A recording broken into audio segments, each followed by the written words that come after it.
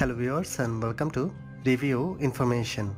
In this video I will show you how to reset network settings in Xiaomi Redmi Note 7s smartphone.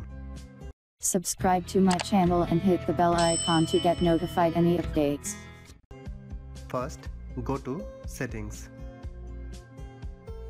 From Settings, tap on More. In this menu, find the option Reset Wi-Fi, Mobile and Bluetooth. Tap on this. If you reset this, all network settings including Wi-Fi, mobile data and Bluetooth will be reset. Now tap on Reset Settings from the bottom of this page. Give your pattern to confirm. A confirmation message will pop up.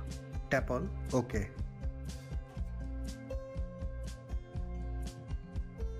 That's it. Your network settings has been reset.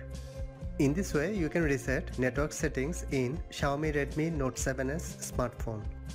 Thanks for watching. Hope you guys enjoyed my video.